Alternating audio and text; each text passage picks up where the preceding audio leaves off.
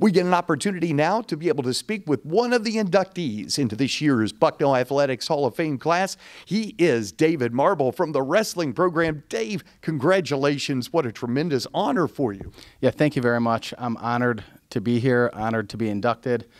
And you can't tell, I'm a little short, but I stand on the shoulder of giants. You stand on the shoulder of giants because you were in the very first class that Coach Dan Warrensberger had here at Bucknell with the reinstatement of wrestling.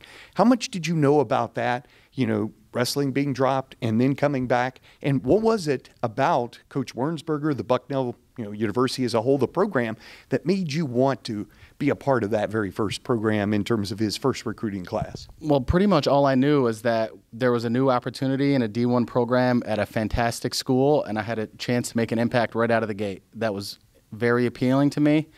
Dan was likable from the get-go. I liked everything that I had heard and seen about him. And we had a great class coming in, so that obviously gave us some life right out of the chute. But I was excited to be able to start a program or help start a program. It was very special to me, and I'm proud to have been there when we got here. And you mentioned to be a part of a program, and that program was so successful. First off, we'll talk about your success. All 4 years you placed in the top 5 in a great conference, the EIWA, and 4 years in a row you made it to the NCAA tournament. When you look back on that, what's the more impressive part, doing what you did, making it to the NCAA, or finishing in the top 5 in the EIWA every year? I think it varies year to year. To go 4 years in a row is tough to do for just about anybody, but the toughness of the conference with an all-freshman team my first year, I think placing as a freshman and getting there to the NCAAs as a freshman was probably the biggest thing that I achieved. When you came here, you knew, of course, that this was a brand new program. You knew how special of a wrestler you were, but did you really think that first year you would have all the accomplishments that you did?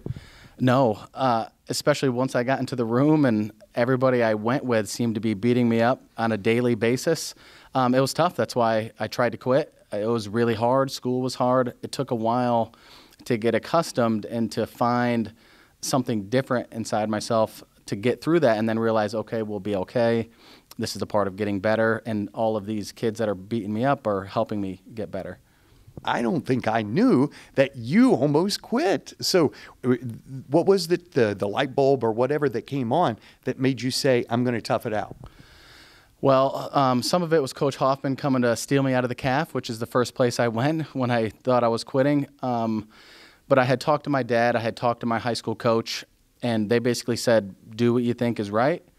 And they didn't try to talk me out of it. They said, do what you think is right. And I was like, okay, well, I think the right thing is to stay and tough it out. The easy choice would have been to quit, but that would have been harder long term. I think it would have been harder to get through school without all that structure and discipline, harder as a father, harder as an employee, and so I'm really happy that I did. Oh, we're really happy too. Now looking back on it, making it to the Hall of Fame, all of those tough times, was it worth it?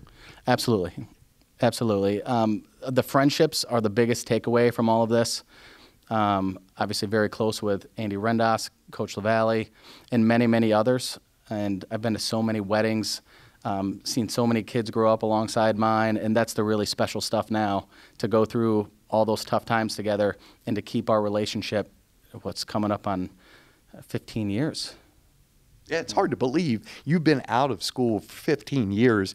And yet, when you first started and so forth, and you first decided to come to Bucknell, and yet you have not left Bucknell in many ways. I mean, even when you were a wrestler here and a student and an athlete, you loved Bucknell. You did a lot of things on campus. And then once you graduated, you came back and worked at Bucknell. What is it about Bucknell that made this place so special to you? Well, this place is like home. When you spend 4 years here and you go through the things that we had to go through, you develop a family. And Coach Warrensberger and Dana are like a family. So is Coach Kevin. And then there's all the relationships on campus with the faculty, staff, almost everybody in the athletic department I've gotten to know really, really well. And then you get hooked into a community that you don't ever want to leave. I did leave and then ultimately drug my wife back up here. And it's just, like I said, like it's home. It's a second home to me. Well, it's a second home because you're part of the family. Congratulations, Dave, on being inducted into the Bucknell Athletics Hall of Fame. Great, great honor, buddy. Thank you very much, Doug. It's been great to know you for a long time as well. Great to know you too, bud. Dave Marble, one of the inductees into this year's Athletics Hall of Fame class.